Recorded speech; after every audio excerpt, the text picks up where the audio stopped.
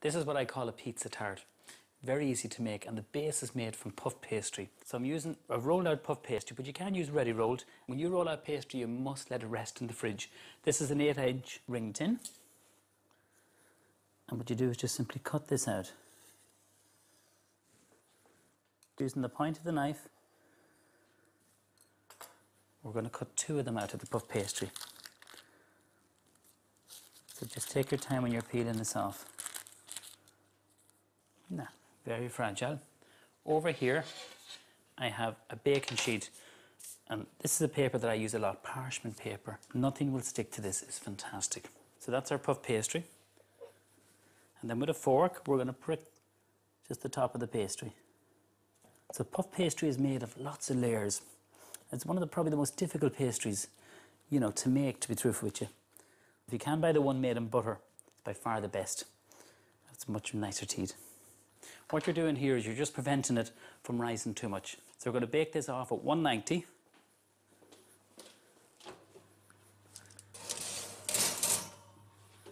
And that takes 10 to 15 minutes until it's golden brown. Now meanwhile, I'm going to prepare my vegetables for the topping for the pizza tart. So I'm just using half a red pepper. Remove the seeds. And we're going to cut this into little strips. This is known as julienne, thin little strips. Curve your fingers back when you're doing this and use a large chef's knife. Now we have some courgettes. So really you can use any kind of seasonal vegetable. Slice the courgettes nice and thin. Just take your time when you're getting near the end of them. Now, that's nice and thinly sliced. So I'm going to heat my pan and we're going to cook it in some olive oil and some butter. So we're going to saute the vegetables or sweat them off. And a little bit of butter. So the oil will stop the butter from burning. If you were to use butter on its own, it burns very quickly. We're using some mushrooms. These are some sliced mushroom and some red onions, nice and sweet. Just slice them nice and thinly like that. So it's nice and melted and hot. In goes our red onion, our mushrooms, and then our courgettes and red peppers. Make sure you use a nice deep pan for this, or you can cook it in a wok, whatever's easy. So after about 2 or 3 minutes, this is what it looks like. Nicely sauteed. We still kept the texture of the vegetables, very important. We just want to let it slightly cool down. It smells lovely. We don't want it too hot going on top of the puff pizza.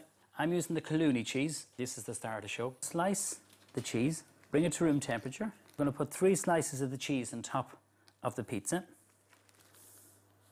That's done there. Now, I have some grated parmesan, which I'm going to sprinkle into my vegetables, so that's already pre-grated. And then we just give this a good mix. So the vegetables are warm, so they'll kind of melt the parmesan straight away. Take the pastry out of the oven. It's puffed up. That looks great. And the parchment paper, nothing will stick to it. Honestly, it's fantastic. We're going to brush the top of the puff pastry with some egg yolk. Now this actually helps seal in the puff pastry. It stops any of the juices soaking into it. And then for our vegetables. Simply arrange them on top. Spread them right out to the edge. And the last thing you have to do, put on the cheese. So these are the thin slices. It's a favourite cheese of mine, the Cooleeney cheese. As soon as the cheese hits the vegetables, it'll begin to melt and soften. This needs to go back into your oven just to melt the cheese, warm everything through for about 10 minutes. It looks and smells fantastic. Slightly golden brown, and that's the egg yolk that we brushed on the pastry. Carefully lift this, just using a little fish slice, onto the centre of the plate. And you can see all the layers. You see, puff pastry is made what we call a lamination process, so it's made of lots of different layers. So it's one of the trickiest pastries to make, but it's lovely and light to eat. So just get little sprigs of basil. It works really well with the vegetables and the cheese. And this is a really light dish that you can enjoy for lunch or even a picnic. It's a real winner on the menu. It's the puff pizza tart with Irish cheese.